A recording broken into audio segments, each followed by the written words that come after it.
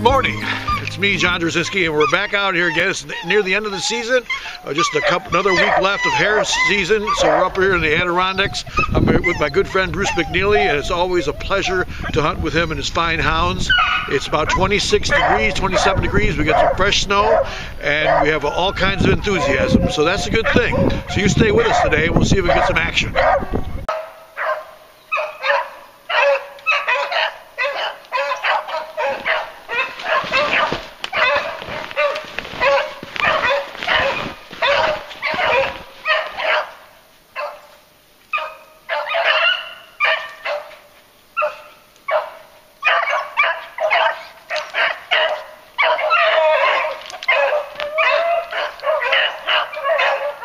What we're trying to do is work this cedar swamp and try to get one moving.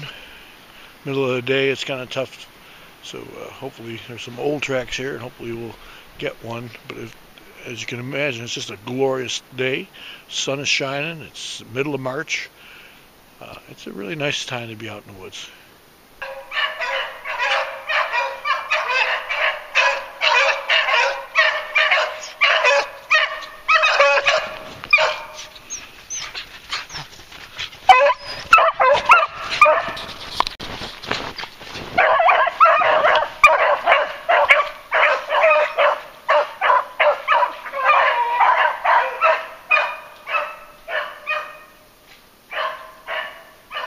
And Bruce McNeely with his first. Bruce, how many shots was that?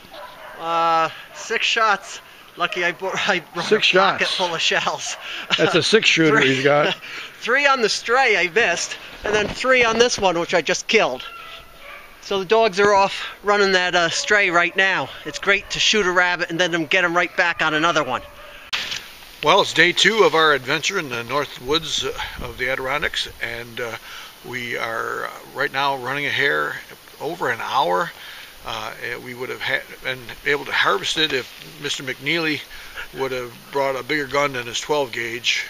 And he's also running low on shells. So we're going to see if we can try to harvest this hare before lunch. Rabbit seems to be coming this way, so might get a chance to get him here.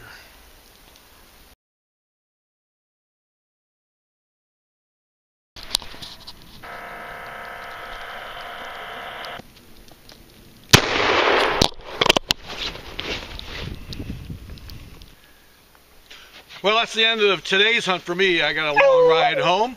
We were unable to harvest it, mostly because Mr. McNeely missed it, and but he's saving shells, and you know they're pretty expensive. Bruce, do you have anything to say about yourself? Lucky I brought a lot of these. He has to go to Walmart and pick up a few more shells. 2 left. It's the end of the season, so thanks for watching, and till next year.